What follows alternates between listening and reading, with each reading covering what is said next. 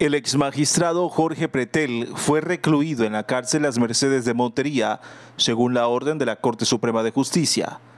Tras enfrentar problemas de salud, Pretelt fue trasladado a una celda del bloque Villa F de esta prisión. El pasado 5 de mayo el CTI capturó al exmagistrado.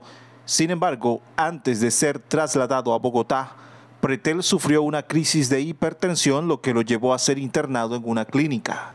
La captura del exmagistrado Pretelt se debe a la confirmación de la condena impuesta por la Corte Suprema de Justicia. Se le sentenció a cumplir una pena de 6 años y medio de prisión por solicitar una suma de 500 millones de pesos para influir en el trámite de una tutela. El exmagistrado había pedido el dinero al abogado Víctor Pacheco, representante de Fidupetrol, a cambio de gestionar favorablemente una acción legal hacia la empresa. Recientemente, el abogado de Pretelt solicitó que su cliente cumpliera la condena en una guarnición militar, específicamente en el batallón Cacique Tirromé de la Brigada 11 del Ejército en Montería, debido a su estado de salud.